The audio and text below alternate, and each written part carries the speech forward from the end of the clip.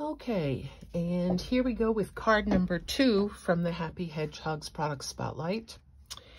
In this card, you have a base of crumb cake with a white layer inside.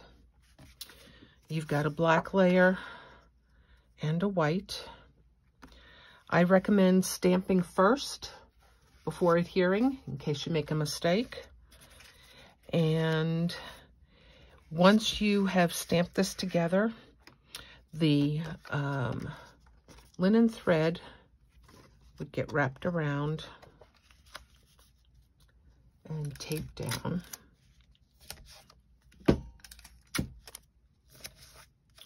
Then mounted on the black. You have 3 pieces of linen thread. The other 2, you're going to tie a bow. And just tie a bow here off to the side with both pieces.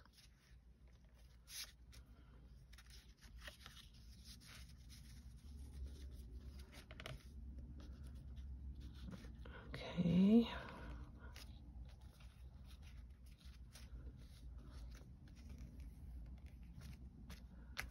And you can leave the legs long or you can shorten them up as you wish.